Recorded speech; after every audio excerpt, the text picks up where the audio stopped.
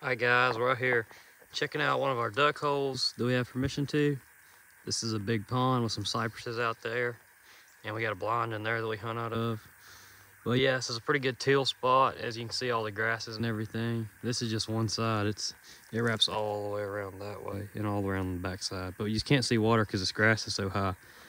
Wanted to plant some millet in here, but the water's just too high. It's still high everywhere, so yeah, probably not gonna happen this year, but I'm gonna get in there and scout around in those cypresses at some point.